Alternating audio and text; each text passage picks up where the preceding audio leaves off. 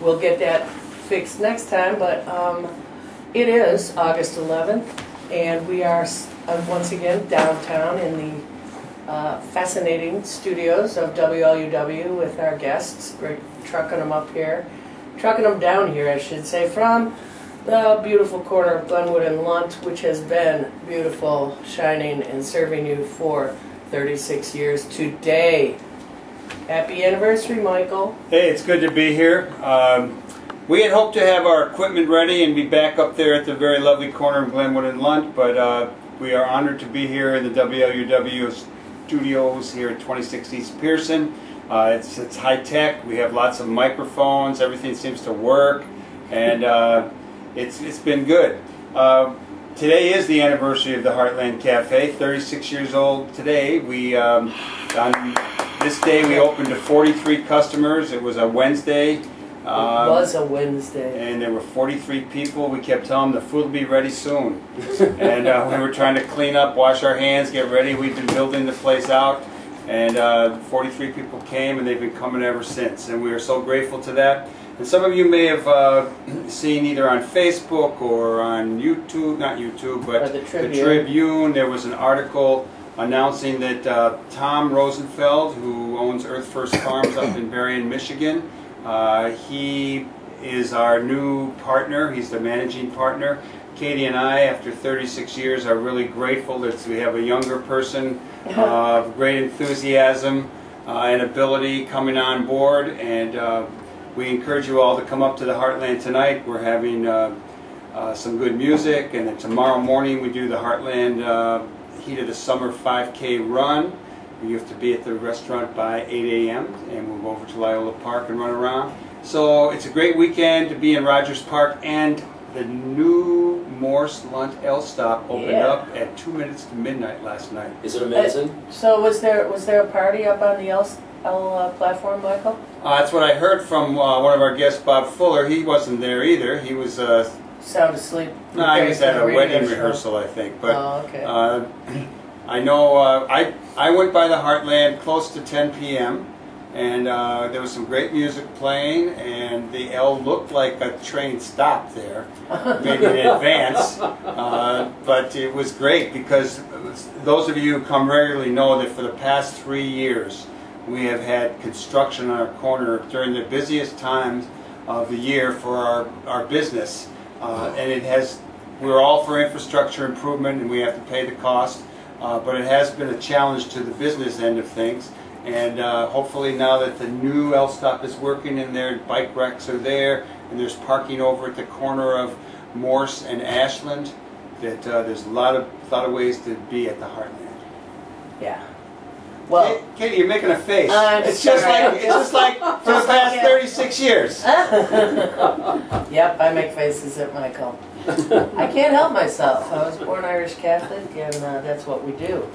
When we're not talking, we're making faces. Anyway, I want to say I'm really grateful for the Heartland Cafe's existence, and for you, Michael, as a partner. Ditto. Despite the face makings that I do, I can't imagine it wouldn't exist without you, and I know you'd say the same to me, but mostly it wouldn't exist without those people who love the Heartland. So thank you very much to all of you.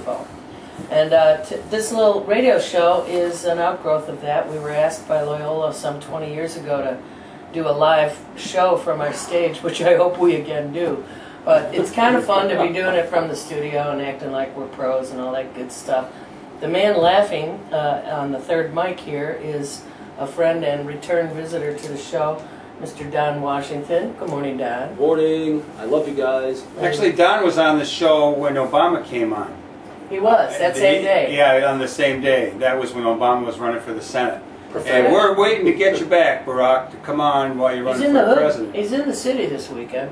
Or will be. I don't know if he's coming to the Heartland, yeah, but sooner or later he will. It could happen. It could happen. So Don, I want to thank you so much for coming on the show once again.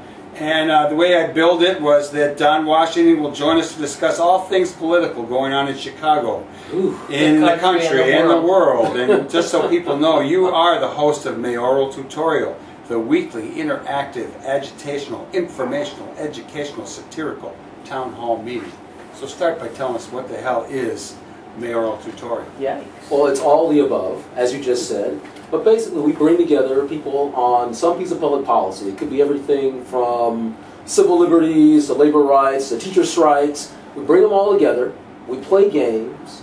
We tell funny stories. We do a little stand-up. It's very interactive. We do a media quiz and make sure you haven't been too poisoned. And then we have a public policy expert or perhaps a politician of some sort who's responsible for that stuff come in and talk directly to you, the audience. Well, I got a question about what getting poisoned by media. Because I was just out running around on the Great Plains and the prairie and got into a lot of discussion with my son David over the way I approached people and the dialogue I was engendering. And actually this morning I was sitting here reading the New York Times. We were looking at an article about Tommy Thompson up there in Wisconsin. And you basically, as critical as I am of the New York Times, you kind of gave it a real diss. And I'm just wondering, am I poisoned by reading it this morning? Well, or do I have a little more information than you want to come up with? Let's just think of it this way for the New York Times. They're doing a story. So there's a primary, right? Primary in Wisconsin. Primary in yeah. Wisconsin. It's a senatorial primary. Who's going to be the Republican challenger to Tammy Baldwin of the Democrats? So they're really focused on the Republican primary. So there's 4 guys running in this race who have the exact same views on almost everything. Yes, little white guys. So what is your flavor of like conservative white guy? Is that the thrust of the story? No.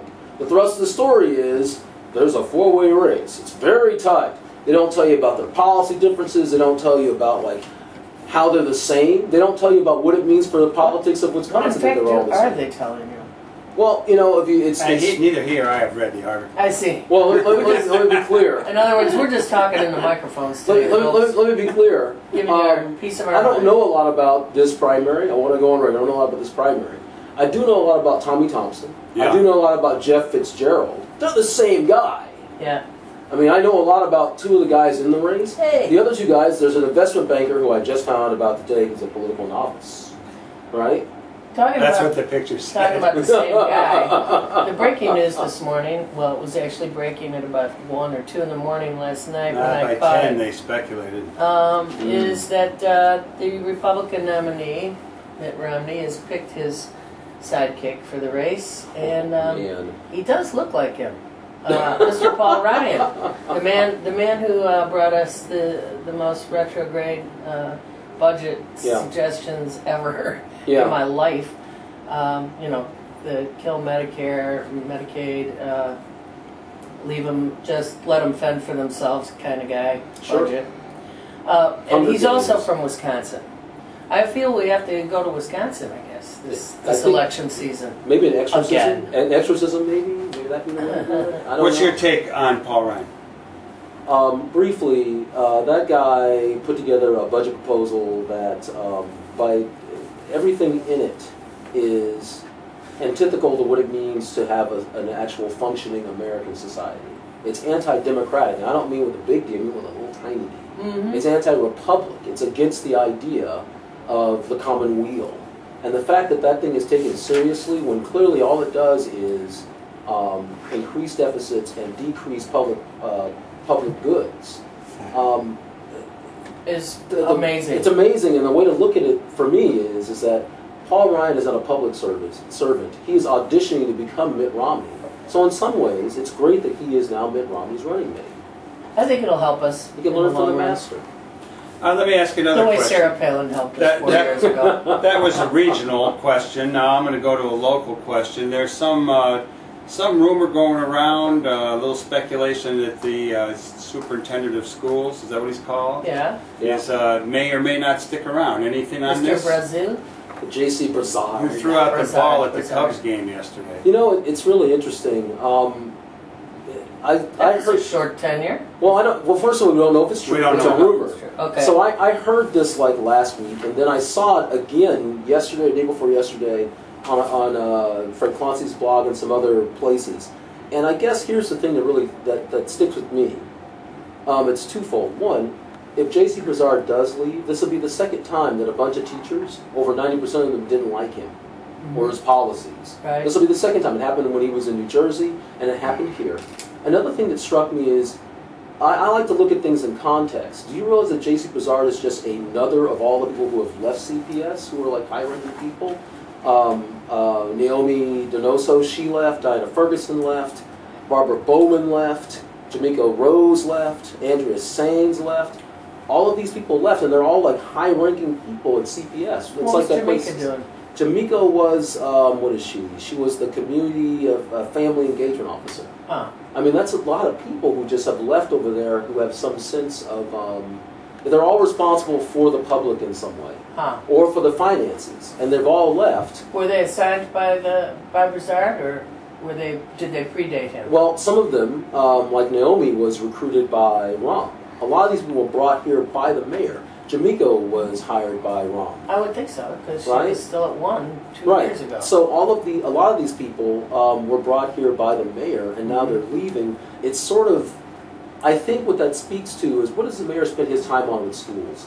SB 7, where he basically beat up the teachers, and then HB 4277, where he basically focused on trying to find more ways to fund charter schools.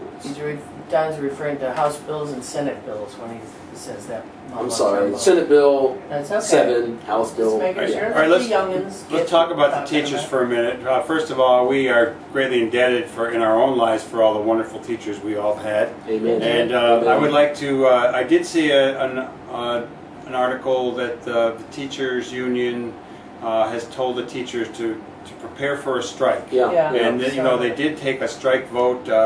Rom had engineered a bill through the legislature that made them have 75% yes in order to do so, and they did it. They got They- it. And it 98%. was very impressive. Mm-hmm. And so we think they're getting ready. What's your take on But it? didn't, wait a minute, Go ahead. wait a minute. Go ahead. Right after they took that vote and got 90-some% of the teachers to say, yeah, we'd strike, they also came up with this little, okay, we'll do this.